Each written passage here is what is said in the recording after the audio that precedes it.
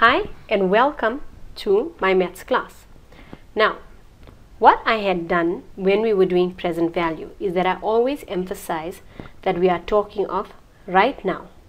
And when we are talking of right now, we are always talking of present value. Now, if I give you a basic question, the reason I am doing this question is because I want to show you how do you calculate balance of a loan. Now, if they say that Anna wants to buy a house, she gives a deposit of 12%, which is equal to 102,000 rand. Now, 12% is equal to 102,000 rand. What would 1% equal to? Divided by 12. So 1% would equal to 1% is equal to 8,500. Now, what are they asking you? Calculate the selling price of the house. The selling price would be 100%. So you're going to take the 1% and you're going to calculate 100%.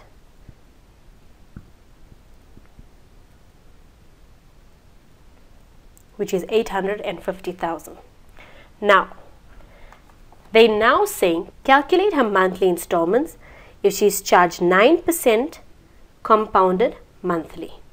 Now you must remember that if she's taking a loan, she is getting the bulk of her money right now. So we are using a present value formula. Right. What you also must remember is that she is not taking a loan for 850,000 rand. She is taking a loan for 850,000 minus her deposit. She doesn't need to take a loan on her deposit. So her present value is 748,000 rand. So how did I get that? I took the price of the house and I subtracted the deposit. Now we don't have X, but we know the I is 9 over 100 divided by 12 because it is compounded monthly. And then she's taking the loan for 20 years. Now if she's taking the loan for 20 years, then we know we're going to have 20 times 12, which is 240. Now if you see, we've got 3 out of 4. It is simply substituting into the formula.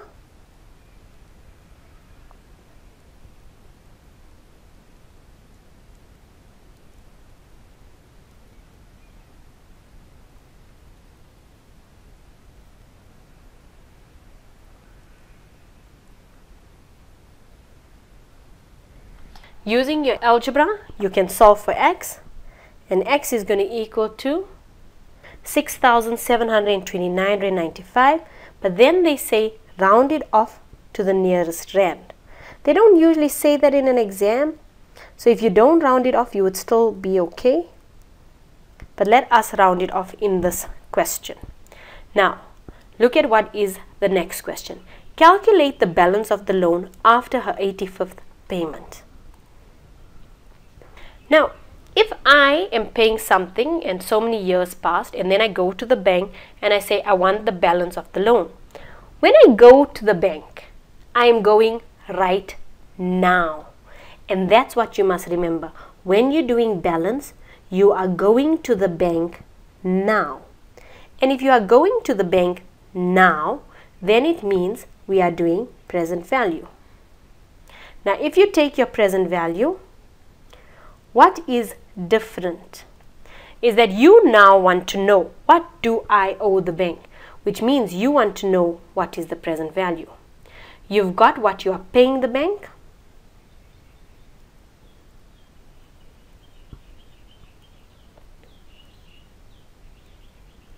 right? You have the interest which you had done previously. It was 3 over 400. But what is important is your N.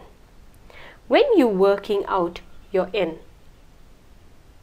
you need to see how many months are left.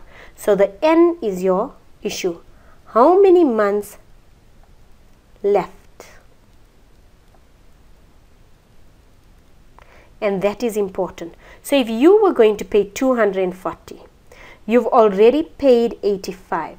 Then how many months do you still have left? You have 155 months left. Then you go to your formula.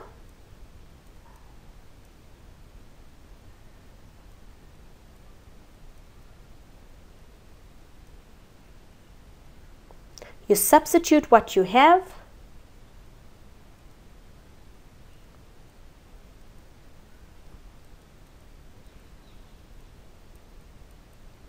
Our N is negative 155 all over 3 over 400.